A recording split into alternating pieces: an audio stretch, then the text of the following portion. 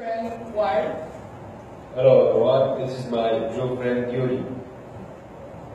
He is 16 and lives in Nazareth.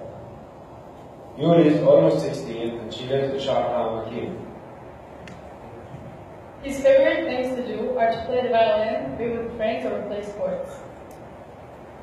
Yuli likes to do gymnastics and like to paint.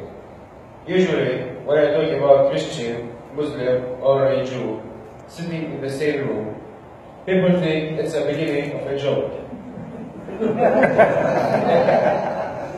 But here we are, sitting in the same room, having a discussion about which type of music is better, pop or rock.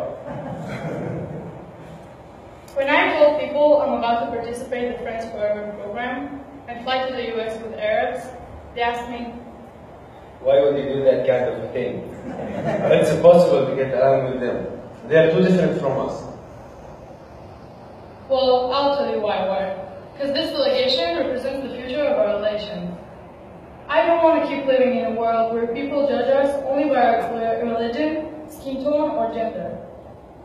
Obviously, I don't want anyone to think that I am a terrorist because I'm Arabian. And I definitely don't want to be underestimated or mocked just because I'm a girl and not a guy.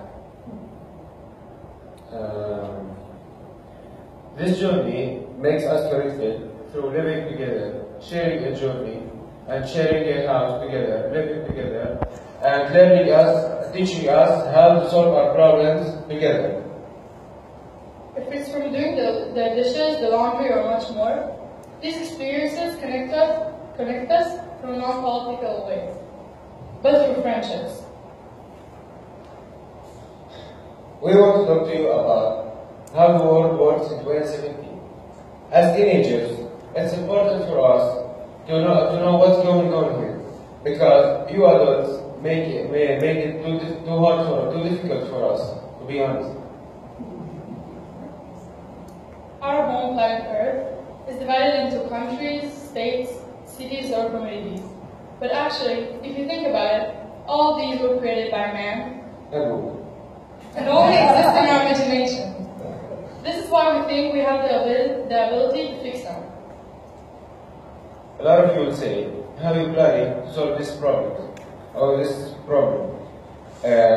Well, we think the key is overcoming stereotypes and stigmas. Our mission is to create a new generation of grown adults. We believe that the children of today are the leaders of tomorrow. And that is why we're here with Friends Forever. Because they believe we can create a better future. And they also give us the tools to do that. I want to share with you a personal story. When I was a kid, I used to hear that Jews are harmful and kill Arabs.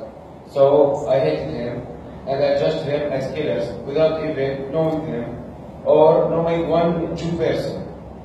But after I take part in workshops with them and deal with the Jews, I realized that Jews are not bad at all, and now half of my friends are Jews. Ward's story isn't rare in Israel, but that is exactly what we want to prove, that making change is possible. Another way, we think that can solve the problem is getting to know each other's cultures better. We believe that the Arabs don't know enough about the Jewish traditions, and the Jews don't know enough about the Arab traditions. So, if we learn about each other's cultures, we think that the distance between these two cultures will be decreased, because even though we have a lot of differences, we also have a lot of similarities. Before I joined the delegation, I didn't have any Arab friends, and none of my friends did. But right now, they're my best friends, and I love them all. To sum up, I want to emphasize about the importance of living together, because we're all humans, and we can't be controlled by stereotypes and unbased fears. If we all accept one another, despite all the differences, a new generation of hopeful human beings will be taught to love and live peacefully. There's a sentence in Arabic which says, "Tajrib yarukana nafs al-iman." In Hebrew, And in English, we all have have the same blood